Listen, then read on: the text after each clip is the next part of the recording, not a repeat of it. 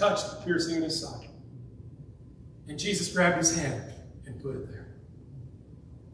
Woo! Tell you, I love my Jesus more.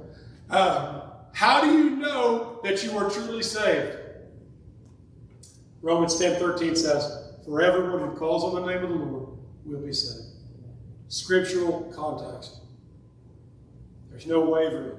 There's no changing. If you've called on the name of the Lord and you've asked him into your heart and you've asked for forgiveness of your sins and you meant it, it happened. Now you got to make a choice to get into the Word of God and follow him with your everything. We can learn through Scripture that God does everything he says he will do, and this is no exception.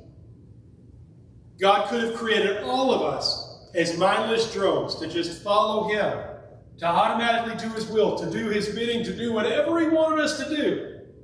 But he didn't do that. He gave all of us free will. He gave us the ability to make our own choices. Why did God do that? Because God didn't want to force himself on us. God wanted to be chosen. That was the only way he could do it, was to allow us to make our own decisions. Which is also a real picture of amazing love. John 3:16 and 17 says, for God so loved the world that he gave his one and only Son, that whoever believes in him shall not perish but have everlasting life. Verse 17, listen to what this says. For God did not send his Son into the world to condemn the world, but to save the world through him. That was his purpose the whole time he was sent. From the time he was sent as a baby to a virgin named Mary. That was the plan. God had a plan way before he did anything. He wasn't putting things together as he went. He knew exactly what he was doing. He knew exactly how it would come about, and he executed it 100% with perfection. We need to be aware that Jesus died a very painful death on that cross. He was flogged before he ever got to the cross. He was beaten while he was carrying the cross, spit on, mocked, insulted. He did nothing wrong. These people were beating on an innocent man. All he ever did was love anybody who got into his presence. And they whooped him for it. He would fall down and they would beat him while he was on the ground.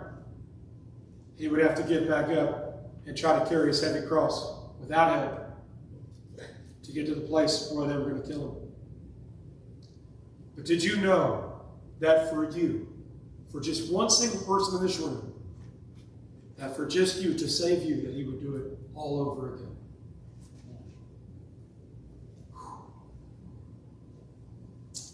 Romans 10:17.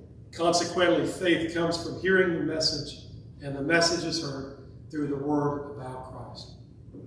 You get the knowledge from getting in the Word. If you're not going to get in the Word, don't be upset that you don't have the knowledge. Have you heard the word of Christ this morning? Don't die and not know where you're going when you do. If that's you this morning, this is written to you. As we put up here some contact information for the church, how to get a hold of us, I want to share with you that this morning, if you have never before in your life made the choice to invite Jesus Christ into your heart as your Lord and Savior, if you want to make that decision right here and right now, if God is tugging at the strings of your heart saying, you don't have to die like that. You don't have to be cast into the lake of fire. I want you with me. I desire a personal relationship with you. Won't you come and pray to receive Him? Now, I'd be happy to help you. If you don't know how to do that, you don't know what to say, you want to do that this morning, won't you come? You do not need me to intercede for you. You can do that right where you are yourself. But if you come up here this morning and you don't know how to start the conversation with me like this. I want Jesus. Amen. Pretty simple. And we'll take it from there. Our God is still accepting applications this morning.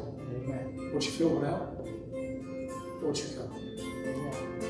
Amen. Stand with us this morning. Just stay.